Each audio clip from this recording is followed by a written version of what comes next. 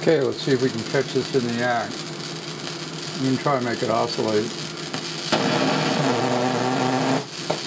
You hear that coherent?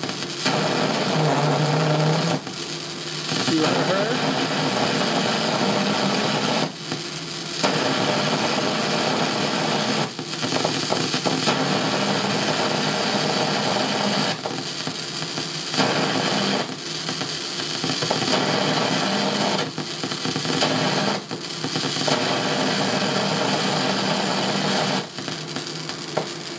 Now what's important about this is, I haven't actually even hooked up the transformer to the ion source side of things. I've just got some series inductance.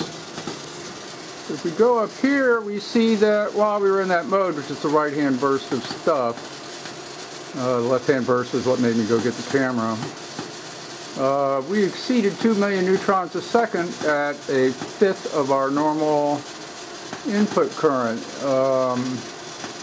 I'm sorry, at 10 milliamps, which is actually half of our normal max, roughly.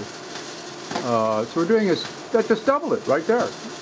And that was during an oscillation. You can see over here on the power and pressure plot that half that time we weren't even drawing current, right?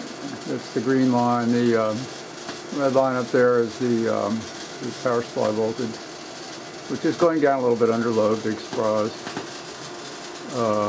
because we're hitting the current limit, because I set the current limit low to test this this whole mess.